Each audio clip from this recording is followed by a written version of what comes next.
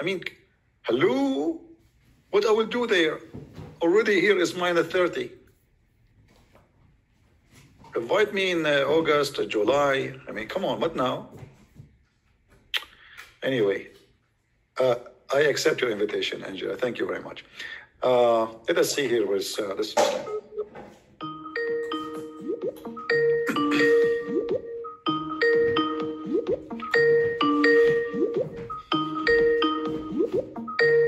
Answer, my friend, answer.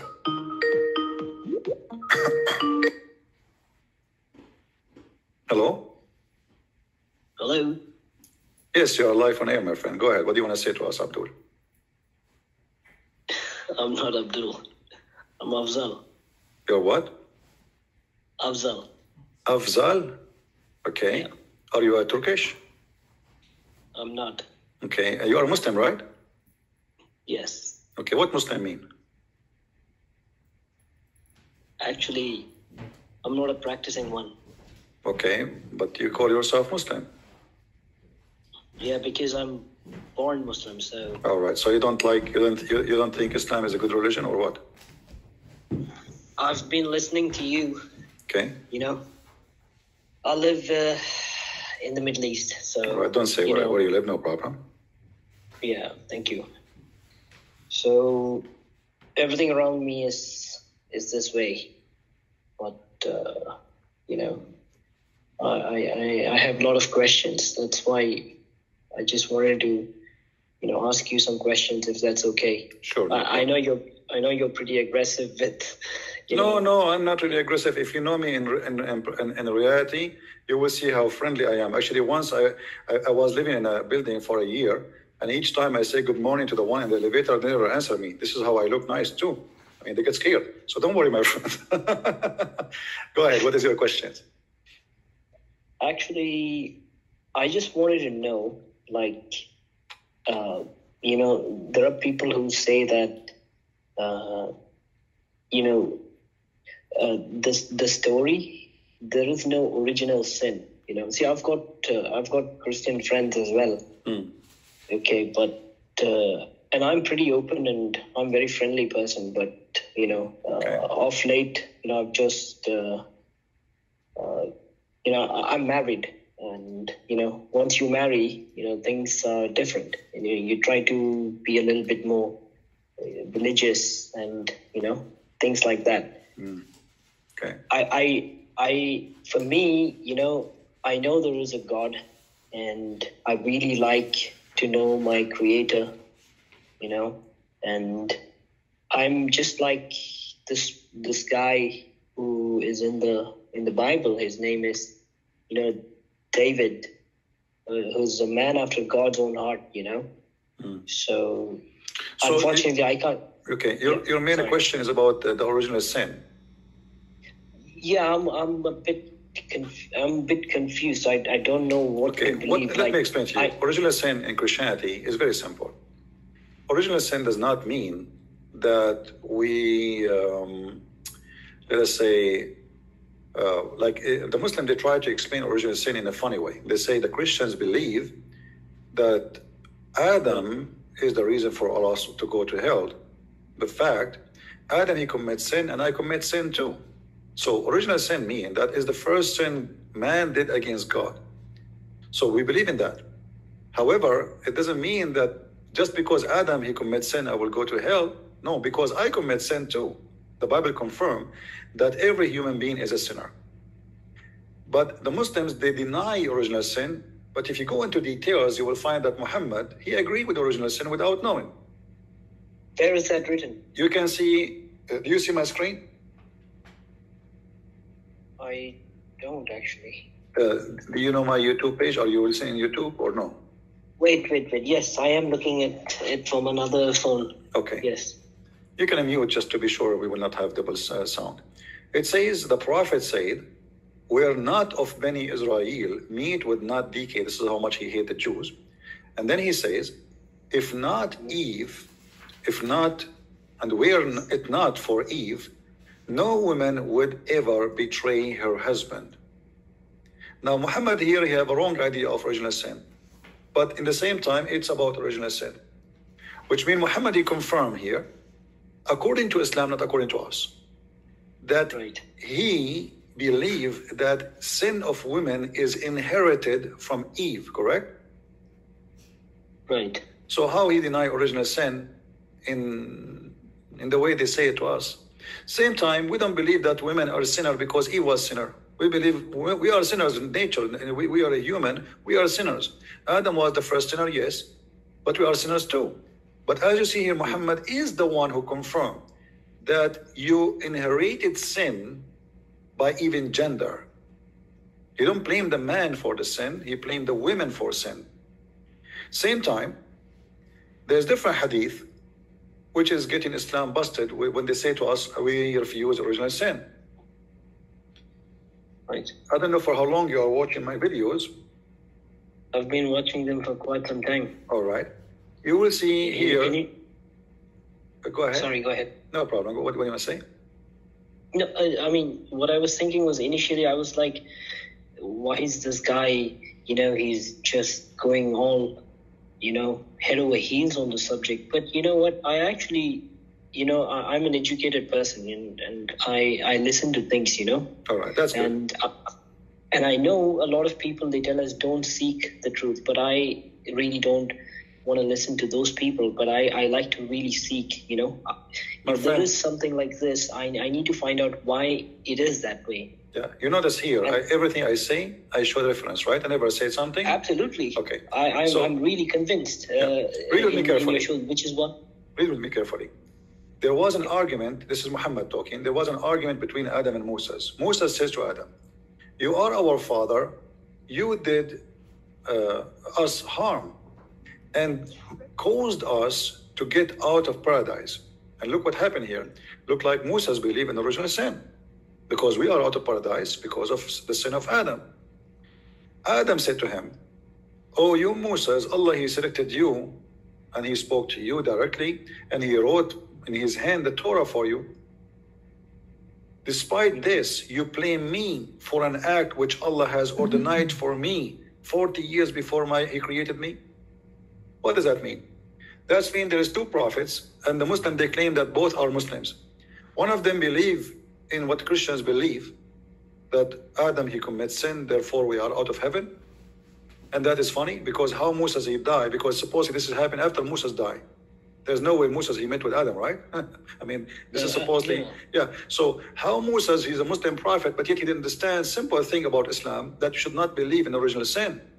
But as you see here, Moses, he is convinced that we are out of heaven because of the original sin of our father Adam.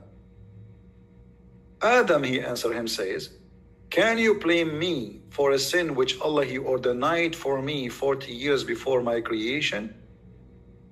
Which means here, Muhammad, he believed there was original sin of Adam, but it is Allah's sin. Because who is the one who ordained the sin for Adam? It's Allah. Allah decided that Adam should do sin. This is fate, destiny.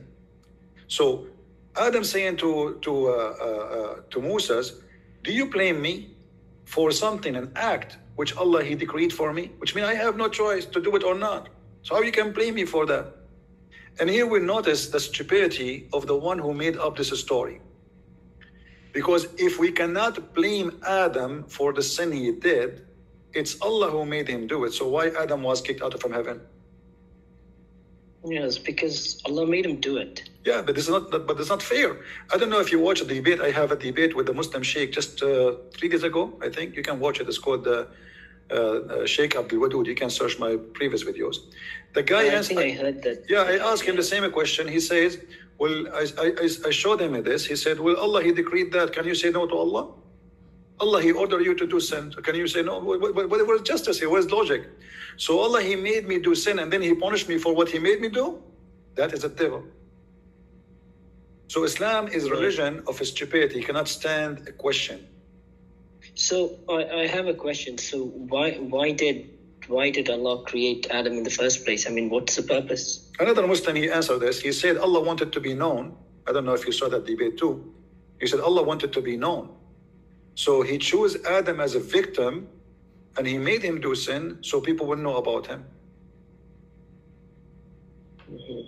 In different hadith, Muhammad, he said the following. Let me see if I can find it for you. Muhammad, he said that, I swear by Allah, if you don't commit sin, Allah, he will replace you with people who commit sin. Right. He will destroy you, and he will replace you with people who commit sin and ask for forgiveness. So the whole idea of sin, Allah is a sick person. He like to hear people asking for forgiveness. So if you don't commit sin, he will destroy you. As simple as that. So sin is a requirement, and it is a need for Allah. It's like you want to watch a movie about an alien sucking people by a machine because they need their blood to live. That is Allah. Allah, he needs you to be sinner, because if you don't commit sin, then you will not ask for forgiveness. And if you don't ask for forgiveness, Allah is bored. Allah, he don't feel important. Allah is suffering from mental illness.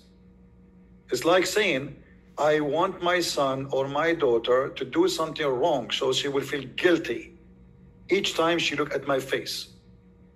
You know what I mean? Right. And that is a sign of sickness, very clear sickness. This cannot be God. That is devilish. That is not fair. Yeah. This God, he play games with us.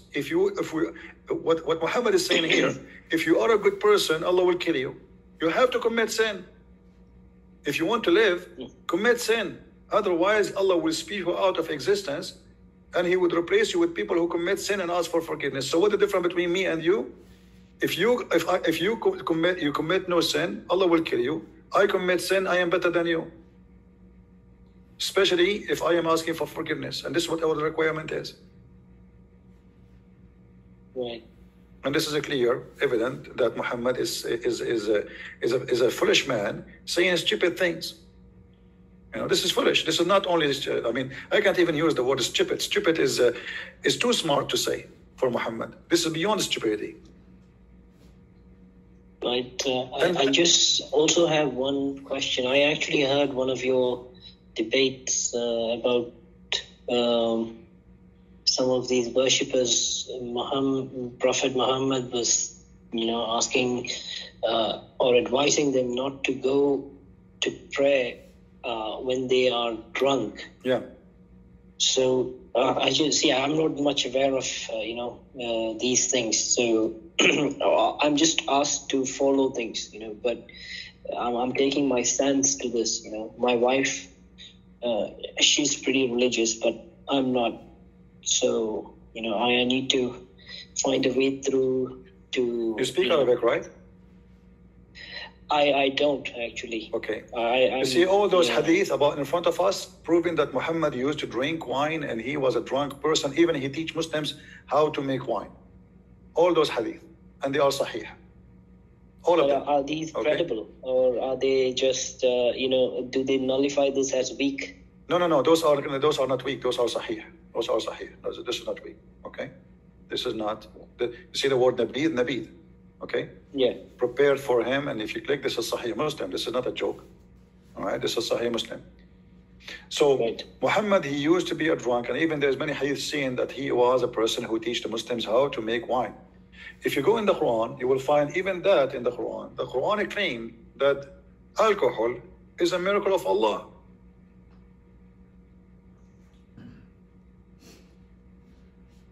If you go in chapter 16, verse number 67, it says that Allah, Muhammad is proud about alcohol. He's saying, and what I don't, sorry to interrupt you, but what I don't understand is, if all this is there, I don't understand why the Imam, on Friday after Jummah prayer, why they say, or why they tell us, these things, that it's prohibited. And I mean, they're clearly just lying to us without even reading from the scripture. You see, if you know how Islamic countries is. You want to live, you better, there's things you can say and there's things you cannot say. And who dare to question? That's true. That's what I'm scared of too. Yeah. Because who dare I'm to playing question? with my life here. You know that if I am now in the Middle East and I'm doing what I'm doing, how long I will live? You know what I I mean? don't think even a couple of minutes. Right. So why they don't say, we know why they don't say. But it is there, as you just said.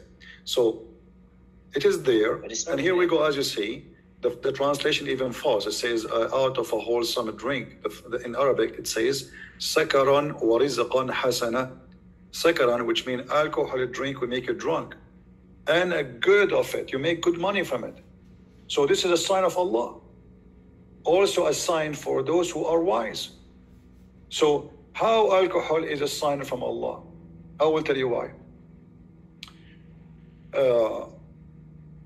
But I have a question here. Yeah. And it says, and from the fruit of the date palm and the wine. So is it talking about just juice, or is it talking No. about alcoholic In drink? Arabic, my friend, it says sakaran. Here we go. Sakran is being drunk, right? Drunk, yes, that's it.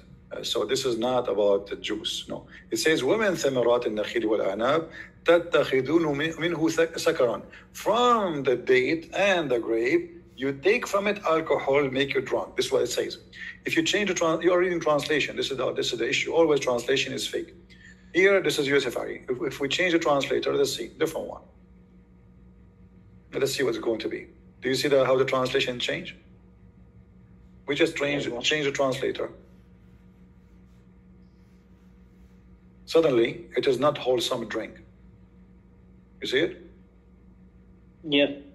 Intoxicant. Absolutely. So we change the translator, the whole thing changed, because simply every translator, he have his own way to translate and the propaganda or agenda. Some they are less truthful, some of them they are more truthful, some of them they are wholesome liars. But the Quran says clearly that, you know.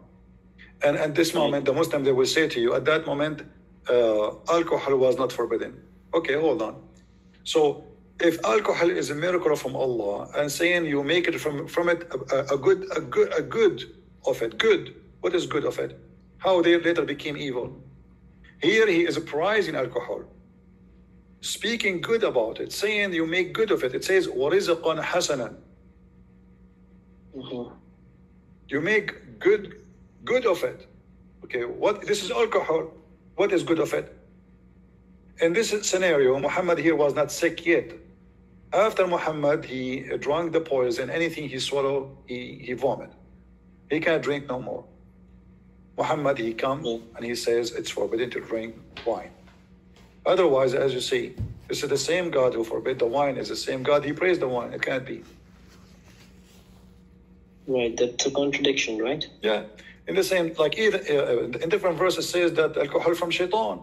How alcohol from shaitan? And here you say this is a miracle of Allah. You know? And how alcohol is from shaitan, yet the heaven have a river of wine. You know? Right. And by the way, the same chapter we are reading from here is full of stupidity. Like Allah, he inspired the bees and he said to her, go and live in the mountains. And then he said to her, eat from all the fruits. And from their bellies, drink, come from there with many colors. What the Quran is speaking here, the maker of the Quran, he thought that the bees eat from the fruits and they do poo-poo their honey. So the honey is the poo-poo of the bees. But the fact, this is not what they eat. The bees, they don't eat from the fruit. They collect a nectar from the fruits or from the flowers, and they bring it, and the honey is their food. What the Quran teach, that the honey is their poop, and the fruit is their fruit, their food. And how that can be God? This is God talking. This is so smart. So, my friend, let me ask you. Yeah. Do you feel like leaving Islam now? You want to denounce Islam? I actually did in my heart, but maybe not by my words. Okay, that sounds good. So we can say you are out of Islam. Absolutely. I mean, this is nonsense, and it's control system, you know. But where I live, it's not possible to, say things like this. But I think I just have to find a way I just have to do it. Well, I'm very happy for you, my friend, that you left Islam. Do you have any question for me about Christianity? As long as you decide to leave Islam and you are very sure that this is a very stupid cult and you don't want to be part of it, good for you. But what do you think about Christianity? I have a lot of respect for Christ, because I can see that he's always done good things, and I mean, he's helping people, and he's definitely, he can't be human, because of all the things that he's done. So I'm just taking it like one step at a time, and I'm pretty convinced that Christ is God. I know that. I mean to that, my friend. I mean to that. So you accept the Messiah as your savior then? Absolutely. I know that, but wonderful. I just don't want to go around saying this, because you know how it is in this part of the world. My friend, who care about the world? The Messiah, he said, what is the benefit if you win the whole world and you lose yourself? So win yourself first. So I'm so happy that you believe and you accept the Messiah as your Lord and your Savior. And that is what is important, is not what the world want, not what, if we do what the world want, we will go nowhere and we will never be satisfied in anything. The world today is about how to make money, how to be rich. And the more you make money, the more you find that you are poor. And the more you find that you are not happy yet. So appreciation of the Lord is very important. And knowing the Lord is extremely the way to find the appreciation, which means to find the happiness. As long as I don't appreciate what I have, what the Lord he gave me, I will never be happy. So finding the Lord, that he is the only one you should believe in, is the way for happiness. And you just got your happiness. I'm happy for you. Thank you very much, sir. I just want to say two things. I just don't want to take much of your time, but one is, I've listened to Dr. Zakir Naik, speak, and the way you imitate him is absolutely hilarious. I got to give it to you. I wish I can give you an award for it, because you're absolutely hilarious when you imitate him. That's one. And the other thing is, if you don't mind, I'll try to get my wife and another friend as well, because I've been discussing with a close friend of mine. This guy is, he's basically, he talks to a lot of people and converting them to, hello, can you hear me? Yeah, I hear you. Go ahead. Yeah, so he talks to a lot of people and he's converting them to, Islam and everything. So he's got this thing, he was telling me that, you have to be more active and, we need to get this done and see this through. But I'm more, I'm more logical, and I'm thinking that, listen, if you're going to sell something to people, I mean, it has to be beneficial for them, because I don't find it beneficial. What about you ask this person to call me? You can ask him to call me, and you watch and laugh. Let him, this guy who want to convert people to Islam, let him call me.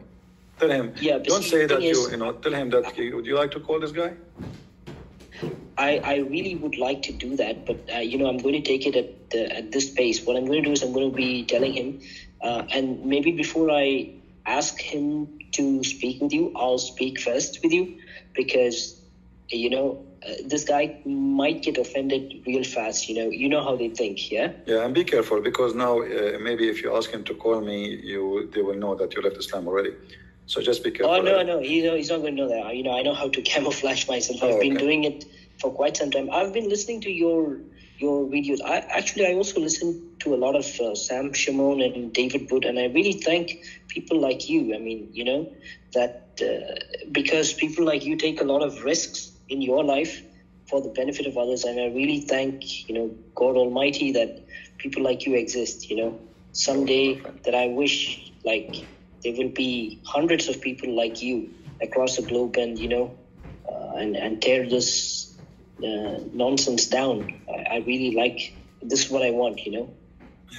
Well, if you can bring me any Muslim to debate me, I will be happy to do so. Just tell me. They can call me. And you just sit and watch, and you will see this ability of this cult. This is the most silly, stupid cult ever, And here, at the same time, people learn how to debate with Muslims, how to show them the truth, and you will learn yourself how to do it too. It's like here, what we have here is a free school, open every day for free. You know? Thank you very much, sir. You're welcome. I really appreciate Don't call me sir. I'm your brother in Christ, my friend. Who's sir? There's no sir here. The Lord, he says, when the Messiah, he wanted to wash the feet of his apostles, they said to him, what? You are our Lord. You want to wash our... He said, if you don't let me do that, you don't belong to me. So in Christianity, my friend, the master is the one who serves. To be the first, you have to be the last. So we are different from Islam. In Islam, you see, they say that we are the one who worship a man. But look, the man we worship, the Messiah, they think he is just a man. He is the one who wash our feet. And he is the God for us. Muhammad, Muslim, they are fighting over his boogers. They are fighting over his snot. They are fighting over the underwear wash. So we are the one who worships supposedly a man who is God. But the fact we're worshiping God who become a man, not man become a God. And they are the ones supposedly who don't worship a man, but the fact every act they do, Muhammad for them is more important than God. Even Muhammad himself, he claimed that Allah, he pray on him and salute him. Even he claimed that Allah, the first thing he wrote in his chair, the name of Muhammad. He wrote the Shahada and the name of Muhammad there. So Muslims, they worship a man. We worship God, and that his name is the Messiah, the Christ, who commit no sin, who his name is glorious, and he himself is a miracle, for God is a miracle. And I'm really happy for you, my friend, that today... Thank you very much. You accepted the Christ. I really appreciate speaking with you, and it's an honor, and keep doing what you're doing, because there are a lot of people like me who are on the fence, you know. If you want me to speak to your wife, you know, you can call me if you want in private, no problem. Bring your wife with you, and you can call me in private. We can decide what time, and I will be happy to talk to your wife if you want. Yeah, I actually don't mind. You know, I actually tried to notify like a few things to her, you know, but she was like, "What's wrong with you? You know, are you out of your mind?"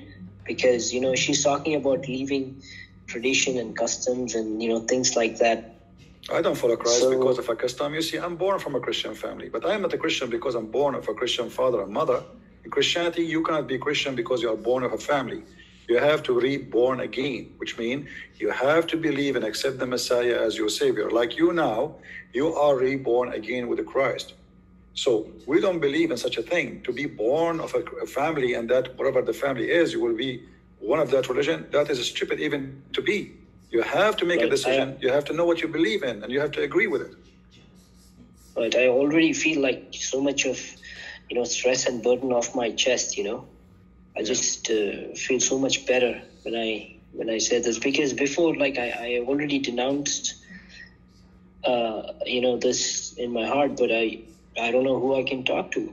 You know, my surrounding does not really permit me to talk about such things openly, you know. I feel your pain, it's good to know. I feel your pain. No problem. You can call me anytime you wish. Feel free, and I will be happy to hear you. Just remind me of yourself, because I have hundreds of people in my, if not thousands, in my Skype.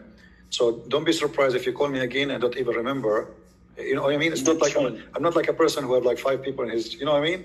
Like it's a. No, I totally understand, because you know what? I'm bad with names as well. Sometimes I forget names, but that's okay. You know, I will remind you about this. No problem. That's fine. We can just take it from there.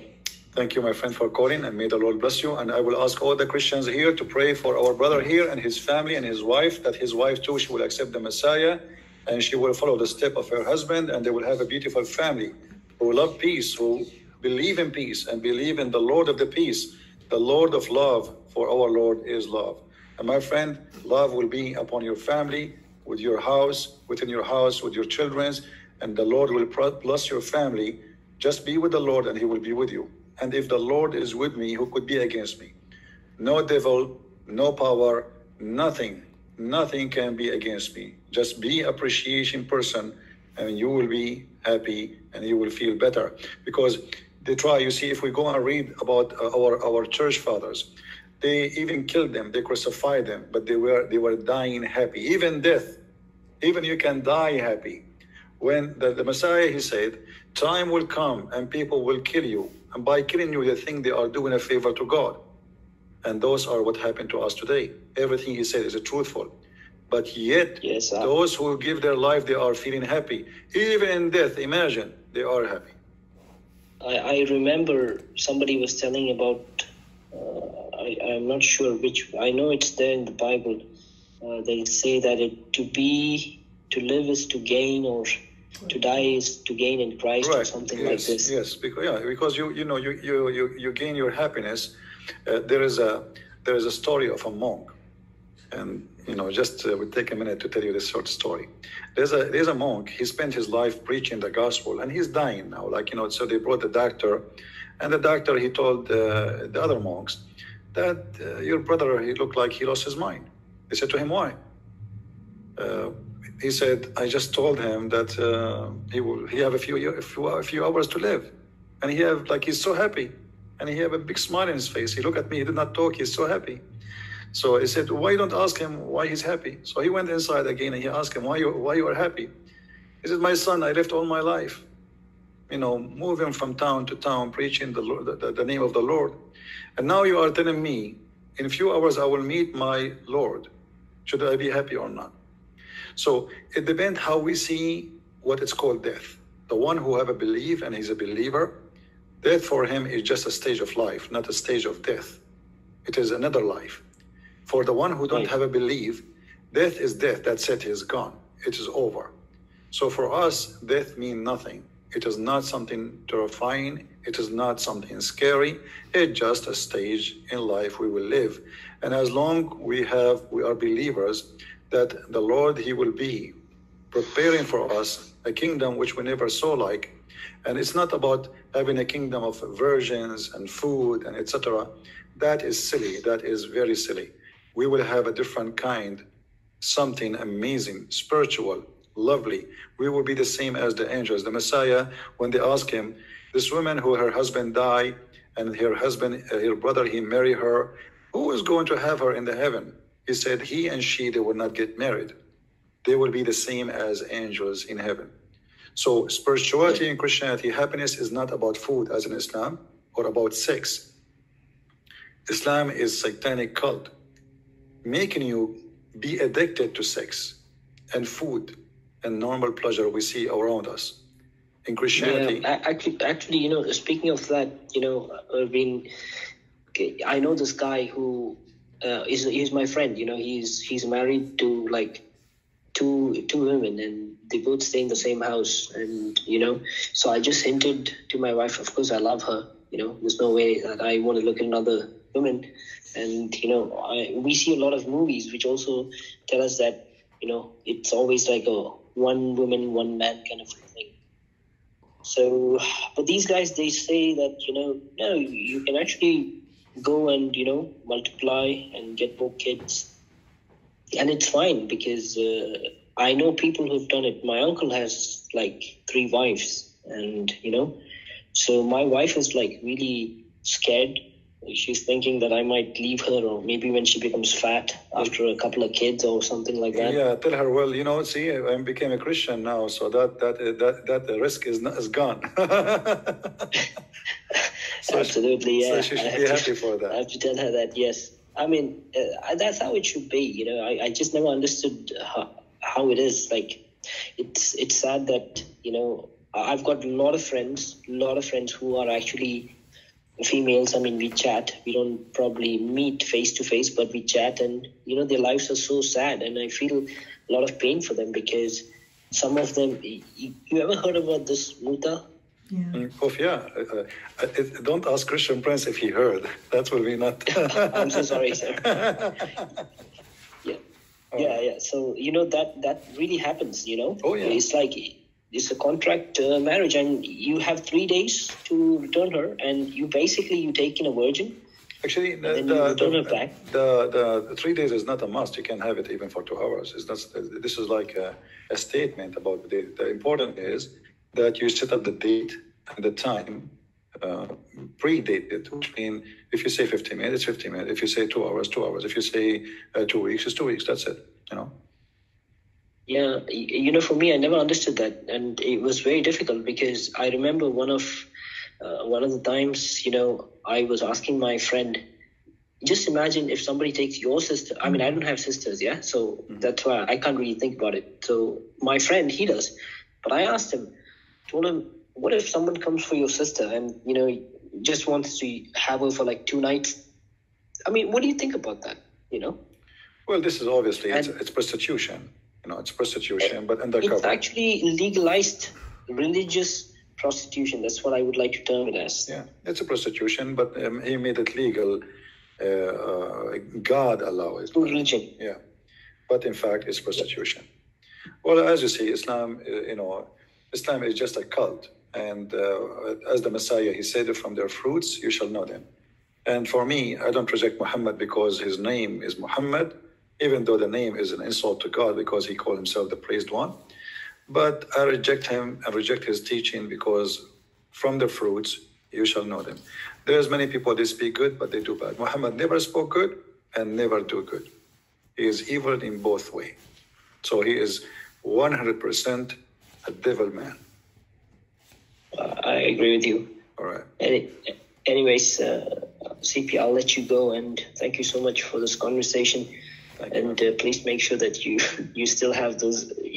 I like humor a lot, so I like your mono acting as a couple of different personalities, and it's fun, especially when you imitate Dr. Zakir Naik. It's funny. All right, my friend. Thank you very much. Sir. You And enjoy your evening. Glad you enjoy what you're watching. Thank you very much. Take care. God bless you. Take care. Good. I cannot change myself. I'm not being funny. This is how I am. I'm not being funny. This is how I am. Trust me. And actually, the Lord make me more happy every day. Sometimes I ask myself, here we go. I make a phone call to Zakir Naik. And did I prepare the words? Honest to God, I never prepare anything to say. It's come by itself. How? I don't know. Don't ask me. It sounds weird, right? Like, okay, I make a phone call and then the word, the answer, all of it, it's come right away in the spot. And all of you laugh.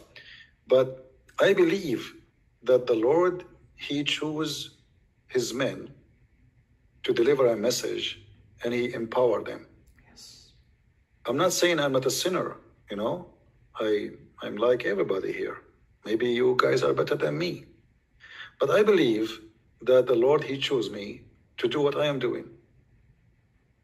And I believe that I can do it because of him, not because of me. Otherwise, if you go back, and I used to do the live chat for 12 hours, 13 hours, 16 hours. Once I opened my chat, this is in Palto, I opened Friday afternoon. I went to work Monday without closing the chat room. You believe it? From Friday afternoon to Saturday in the morning. Non-stop. If you do what I do for 2 hours, you will lose your voice. But always I feel happy. I feel so excited, especially when I hear the voice of those who leave Islam and they accepted the Messiah. So this is a very happy mission. It comes with a lot of pain in the same time. But sometimes there's something called a beautiful pain. A pain will make you worth of existence. A pain will make you feel different. So pain for us as a Christians is not a curse. The Lord, he says that you're blessed because they curse you. It's a blessing.